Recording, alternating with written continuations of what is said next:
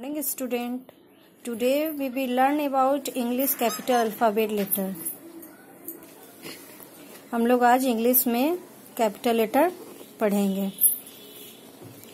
In our last class we learned about 4 letters from A.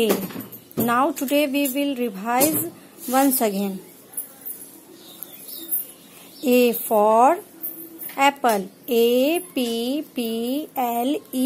apple. A for X. A-X-C X. A for ant. A-N-T ant. A for aeroplane. A-E-R-O-P-L-A-N-E aeroplane.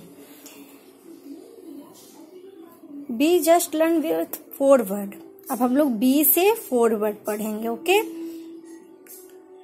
B for bird. B for book. B for boy.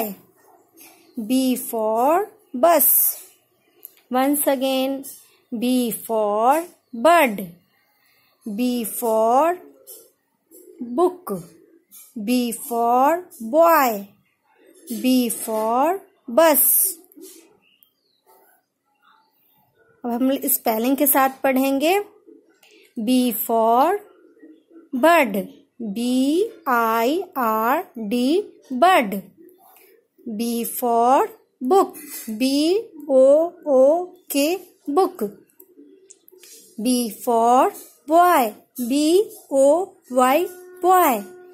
B for bus. B-U-S bus. Once again, B for bird. B-I-R-D bird. B for book. B-O-O-K book. B for boy. B-O-Y boy. B for bus. B-U-S bus. Okay student, learn it at home with your parents. Thank you.